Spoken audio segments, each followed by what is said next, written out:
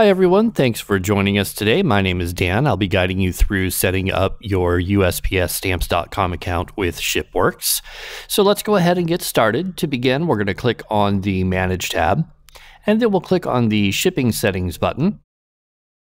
When the Shipping Settings screen opens up on the left-hand side, let's go ahead and select USPS.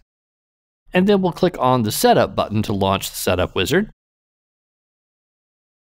Now, you can create a new Stamps.com account for use with ShipWorks directly from this wizard. We have an existing Stamps.com account, so we're going to select that option. And then once we have that option selected, we'll go ahead and we'll click Next. On the account registration screen, go ahead and enter in the information about your Stamps.com account. You'll notice that it did pull a lot of that address information in from our store setup. So if you have to enter in additional information, please feel free to take the time there. We try to make that as easy as possible for you. Once you have the information filled out, go ahead and click Next.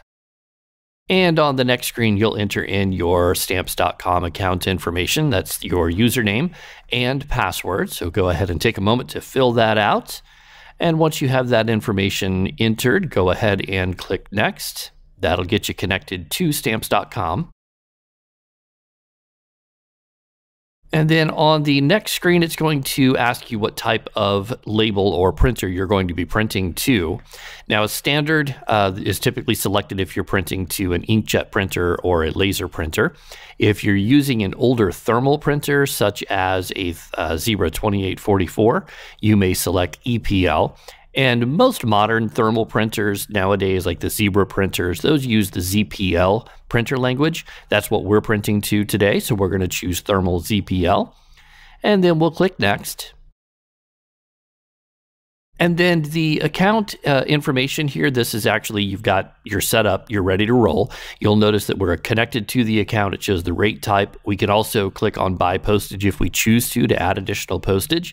And there's a couple of links here for you to jump directly out to your Stamps.com account online. We're not going to click on those now, but just know that those are there if you need to review anything.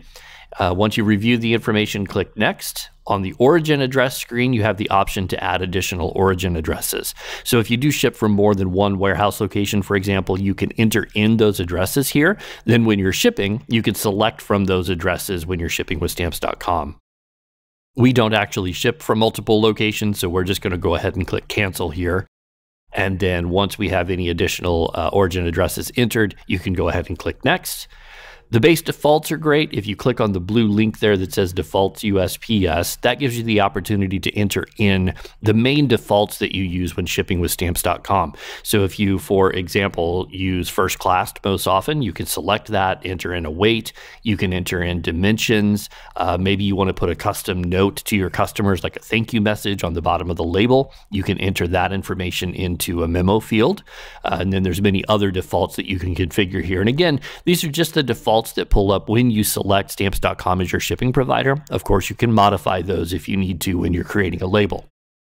Once you've reviewed those and entered in any defaults that you'd like to configure, go ahead and click the OK button. And then that'll take you back to the main screen where you can continue on with the Setup Wizard. The additional defaults here we're not going to touch on in this tutorial. Those are rules. There are additional tutorials available for that. Go ahead and click Next. And on the printing setup screen, we're going to leave the defaults. Automatically print labels after processing. 9 times out of 10, you want them to print. The rules here just define to which printer the label should be printed to, whether it's thermal or standard. And when you click Next, you may be prompted to select those printers. So if you're using a thermal printer, you can choose that printer from the drop-down. And if you're utilizing a standard label printer, you can select that as well. Once you've selected those printers, you can just go ahead and click OK again, and then click Next to continue on with the Setup Wizard. On the email account screen, the processing setup, we're not going to add an email account here. There are other tutorials to cover that, but just know that it's available to you. If you wish to add email accounts to ShipWorks, you can do so that ShipWorks can automatically email shipping notifications, for example. We're also going to leave the local statuses alone. Just leave those defaults, click Next, and then we'll click Finish.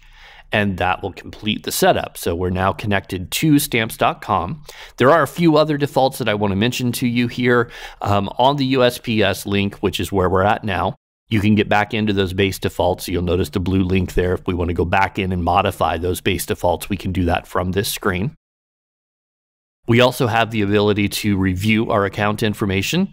So you'll notice that it's listed there for us, and we can click edit to get back into that account information. Maybe we need to update an address or get back out to those links on the website. We can do that from here. And if we scroll down, we have available services and available package types. What this does is this allows you to select or deselect any of the services or package types that you may or may not use when you're shipping with stamps.com. So if there are certain services you never use, maybe uncheck those. It'll clean up the interface a little bit so that they're not in that list of services to select from when you're shipping. The same is true for available package types. You can turn off any of those package types that you never use, and they won't show up on the shipping screen when you're shipping a package with stamps.com. Again, it just cleans up the interface a little bit. When you're done with that, go ahead and click close. That actually completes the entire setup. So you are now set up and ready to roll with stamps.com. Thank you so much for choosing ShipWorks, and we hope to hear from you soon.